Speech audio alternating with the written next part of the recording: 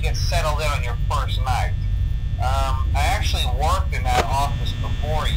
I'm finishing up my last week now, as a matter of fact, so I know it can be a bit overwhelming, but I'm here to tell you there's nothing to worry about.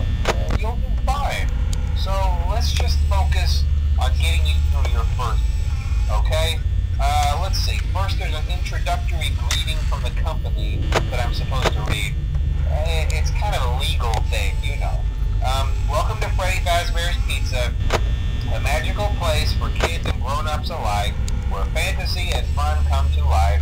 Fazbear Entertainment is not responsible for damage to property or person.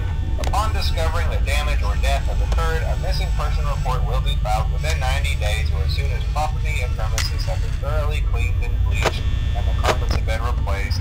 Blah, blah, blah. Now, that might sound bad, I know, but there's really nothing to worry about. The animatronic characters here do get a bit quirky at night, but do I blame them? No.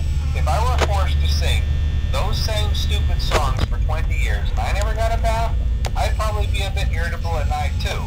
So remember, these characters hold a special place in the hearts of children and we need to show them a little respect, right? Okay. So just be aware, the characters do tend to wander a bit. They're left in some kind of free roaming mode at night. Something about their servos locking up if they get turned off for too long. They used to be allowed to walk around during the day too, but then there was the bite of 87. Yeah, it's amazing that the human body can live without the frontal lobe, you know?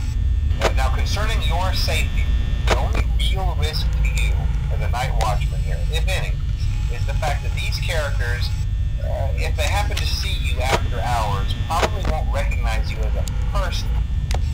They'll most likely see you as a metal endoskeleton without its costume on.